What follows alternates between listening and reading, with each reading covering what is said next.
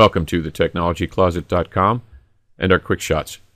In this quick shot, we're going to show you how you can display all of the MAC devices connected to your Windows 8 computer network. This is done by using a command in the command line. To do that, we open up the desktop. We open up the command prompt as administrator. The Windows key plus X. Select Command Prompt Administrator.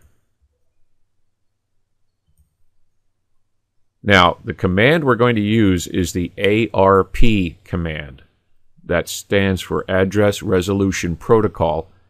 And if you want more information about exactly what this protocol is and what it does, I've included in the website a Wikipedia link. The command is ARP.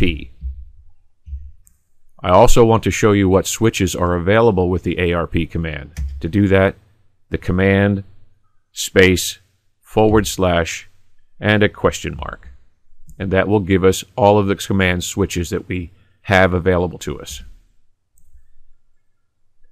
This is a lot, but we only need really one switch. We want to see what Mac devices are communicating on our network. To do that, we retype the ARP command, ARP, followed by a dash and a small letter A. This will give us all the information we need to see what is available on our network. To do that, hit the Enter key. You not only see the IP address of each of the devices, but more importantly, you see the MAC addresses of each and every one of them. Does this tell you anything right up front?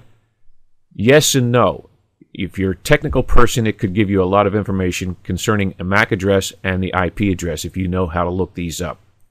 But if you're troubleshooting and you're a technical person, this could be valuable information. Well, that's it for this quick shot.